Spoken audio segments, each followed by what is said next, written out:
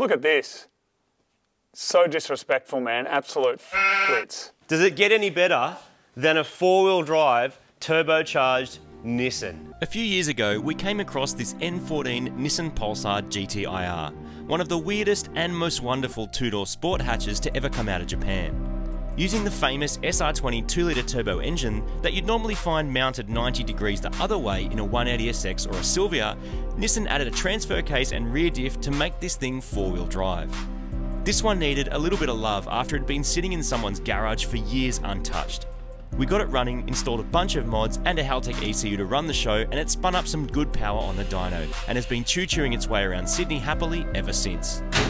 And while these cars didn't set the world on fire with their rally abilities, they have been popular with car enthusiasts all around the world ever since. And of course, with some mild mods, they can make some good power. These cars were first released over 30 years ago, and clean examples like this one are becoming increasingly rare and increasingly valuable.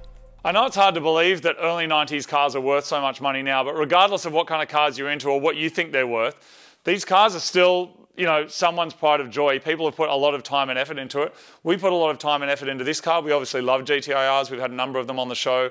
Season 1 of Mighty Car Mods 14 years ago, we were working on mine, and some absolute knuckle has tried to steal this one. Yeah. Whether it's for the engine, whether it's for parts or whatever, but they've destroyed parts of the car in the process. And so we thought we'd do a couple of things today.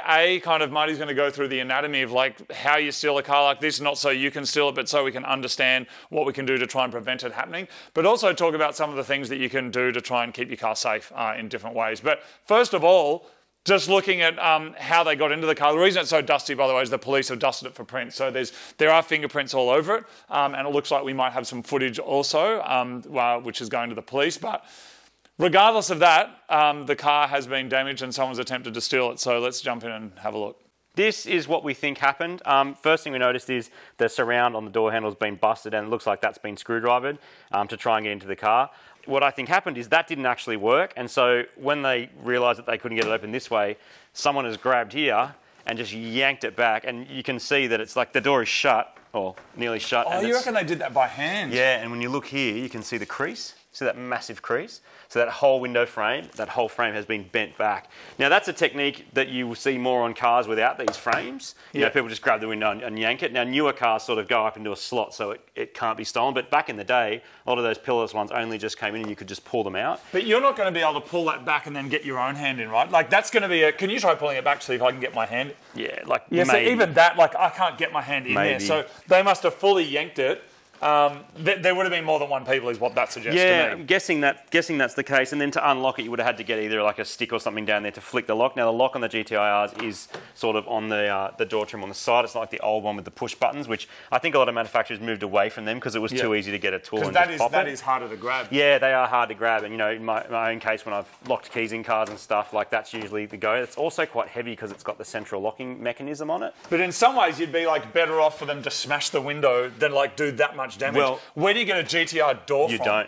You don't. I've already started asking questions about, you know, now that we're looking at repairing and insurance and this sort of stuff, like I've already started asking questions and you just don't get doors. There was more stuff coming for this car because obviously the evolution of this car is continuing on the show, and so there's more stuff coming for it that we'll kind of get into later. Quick side note of this, the car is insured with Shannons, so that's something for later in the video, but the most important part is that actually is going to be covered. It'll be repaired, yeah. It's going to be covered if and when you can get the stuff, and that's the thing with these cars. There's currently none for sale, which is probably why it is so valuable. That's right. But then anyway, have a look inside. Well, we answered our own questions. There's no cars for sale, and it's hard to get parts. So, I mean, people get desperate. Or people are just arseholes. But anyway, I guess they're not thinking about trying to protect the car when they steal it. Because I'm like, you're going to just break a window that we might be able to replace rather than break this. Yeah. But anyway, this is what's happened on the inside. Step 2, someone's obviously tried to drive it away. Now, sometimes people, if they want a car bad enough, they stick it on a tilt train, it goes. So that's where trackers and other things come into their own, which we'll speak about later. But what you can see here is step number 2 is someone has just smashed all the bottom of the cluster off, and then they've smashed the lock barrel off, and then to attempt to get to the switch in the back. Now, way back when, you do not see this anymore, by the way, but way back when, I mean, there's just a switch in the back, and then this key barrel is replaceable, and it's different for each car. So that was enough security, and I guess they just figured that that was so much effort that, you know, to steal the car, that would be that. Now, this car is from the early 90s, so a lot has changed in that time.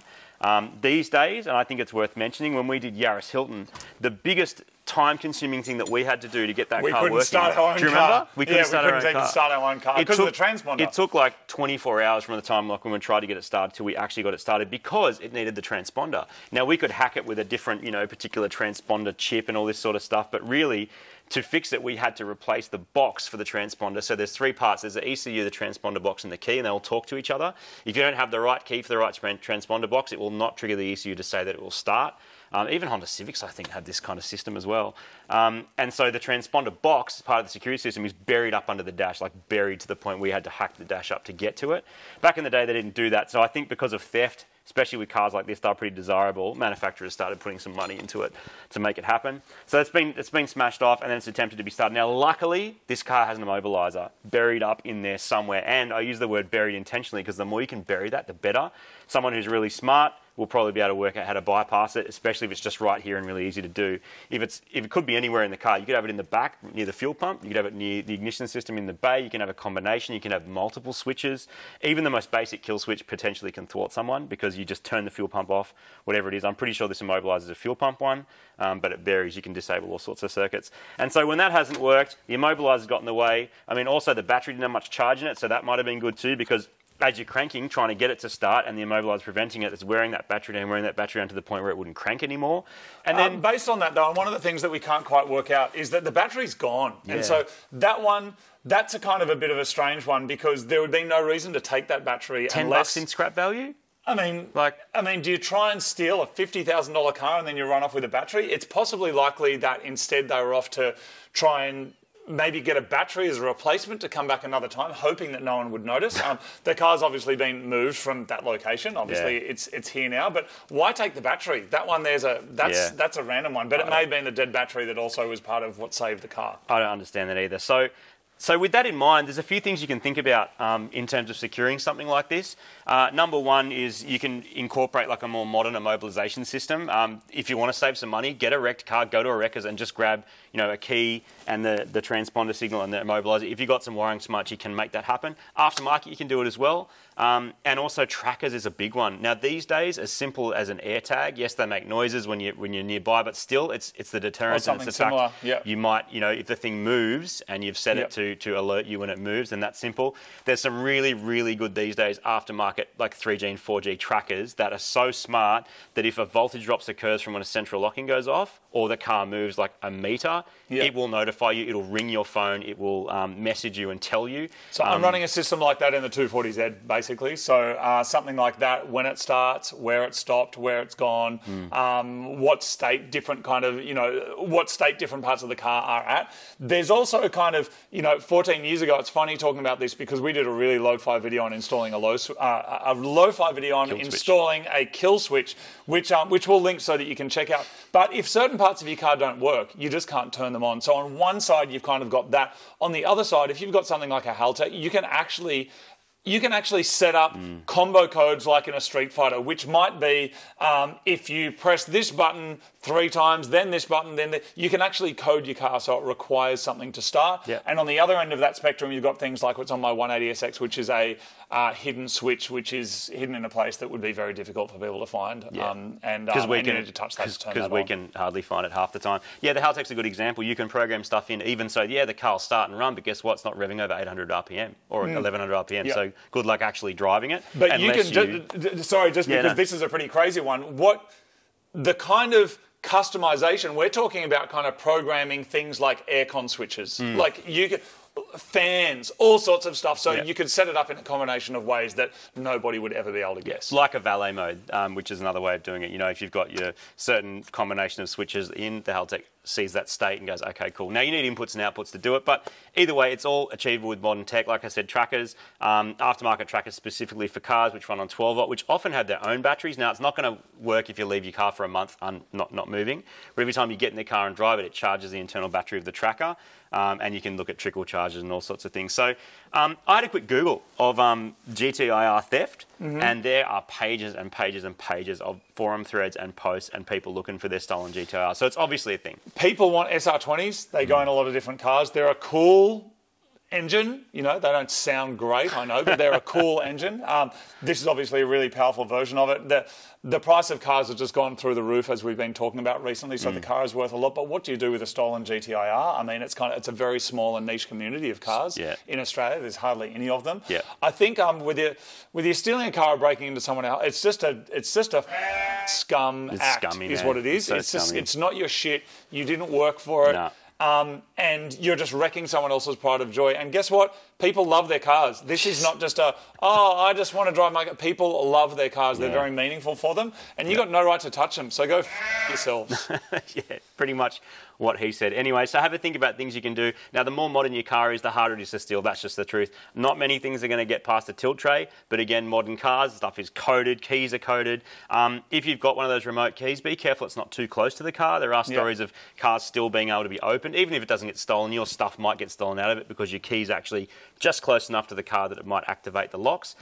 Same thing, you also don't want to get in trouble where someone's going to come and, try and beat you up just to take your key from while you're sleeping in bed. So keep all those things in mind. Which is happening as well. But again, those modern cars, they're much easier to track. There's a lot more in the system. These things are old and been through various states of registration and again, not that hard initially to steal. So luckily technology's moved on. This method doesn't work so well. Luckily this had some technology that is the reason it's still here and not in someone's shed being pulled apart and being sold on Facebook Marketplace for parts, which is realistically what was going to happen to make some money. It's risky, but it's done.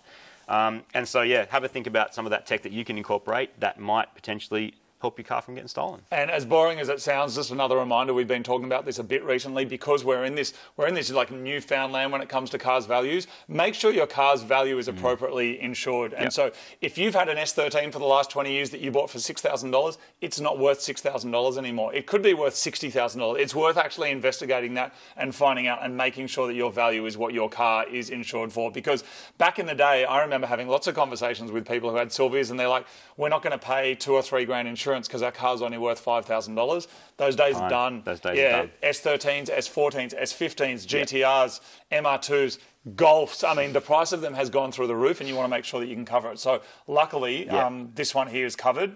It's... And on that point of... Part of the reason you do that as well, not just because, yes, the car's a complete loss, maybe you get a big payout. It's not necessarily about that. They also use the value of the car to justify repairs, right? So if you've got this car insured for 15 grand and a door repair out of Japan for a new one's going to be like $3,500, they're starting to think, hey, this might not be worth it, plus paint, plus labour, plus locks, plus new barrels, plus all this. And they might go, dudes, that's $12,000 worth of repairs on a 15 grand car. Yeah. Now your car's insured for $50,000, which in a recent episode we went and got our RX-7 value, and they explained that just because the values might be double doesn't mean the premium is. They're sort of insuring the person.